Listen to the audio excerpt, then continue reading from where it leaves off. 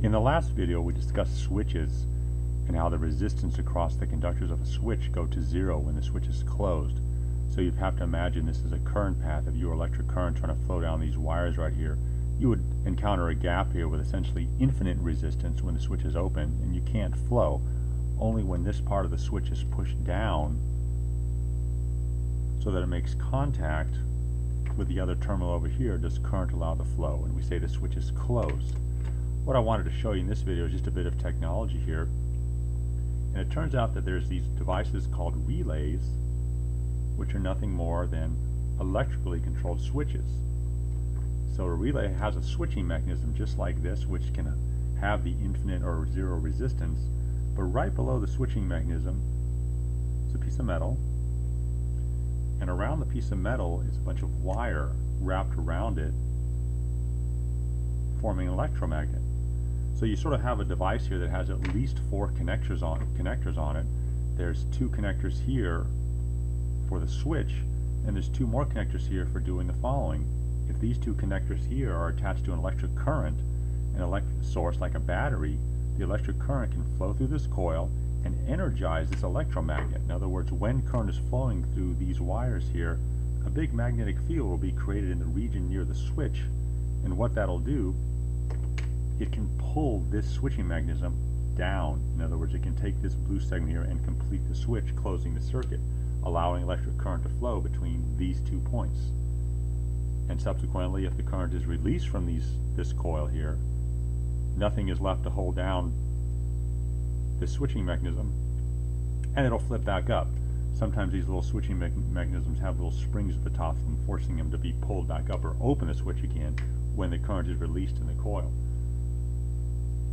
So we just happen to have a relay here. It looks a little something like this. This model here, this small narrow one, is called a reed relay. And if you look at the bottom of it here, it has the 4 connectors we were sort of hypothesizing here. There's 3 on this side, as you can tell, and 1 over here.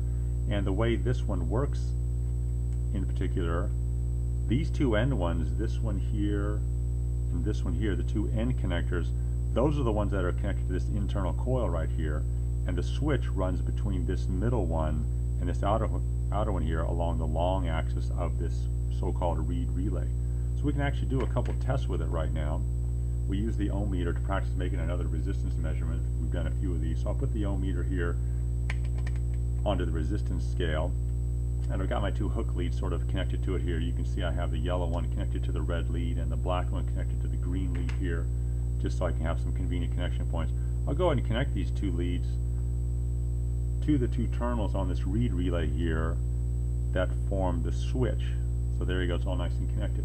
Now if I look at the meter, see I'm getting infinite resistance right there because the switch is open. This is a so-called normally open relay.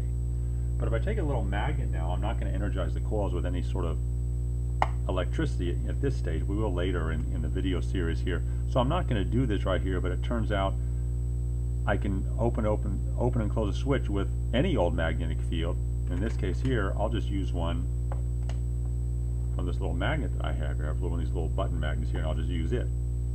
So what I can do then is watch the meter now. I'll just sort of hold this magnet near the reed relay. Here we go. See, and it closes. The resistance drops to 0 when the switch is closed. There it's open again. There it's closed. And there it's open again. If you listen very carefully, you're not going to be able to hear it on the camera. I can actually hear the little metal pieces clicking inside the relay. I'm not even touching the relay in this case here. So see, what you have here is kind of a really nice magnetically controlled switch. So for instance, the relay here could be mounted on a door or a window opening, and the magnet here could be mounted on another movable part. And like I say, when the window's closed, the magnet would be near the relay. You could have an electrical signal representing that condition. And when the window's open or the door's open, the magnet would be pulled away, and you can have another signal representing that connection. So relays are a type of electrically controlled switch. They are fundamentally controlled with a magnetic field that you can either induce with an external magnet, as I showed you, or by actually putting a current through the control lines of the relay.